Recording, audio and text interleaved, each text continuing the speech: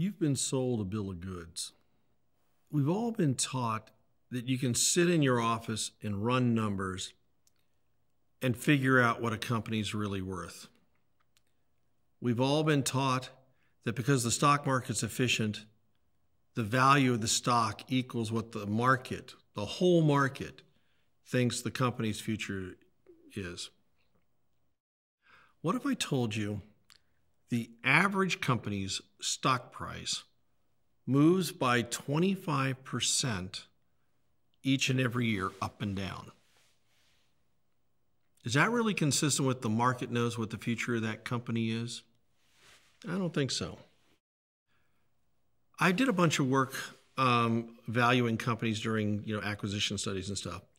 With all the inside information in the world, I could guess at the value of a company within maybe plus or minus 10 or 15%.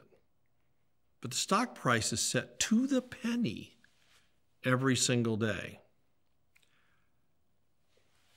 This sent me on a journey that I called investor-based finance, where I tried to get underneath and understand whether all the things we were told about efficient markets actually hold.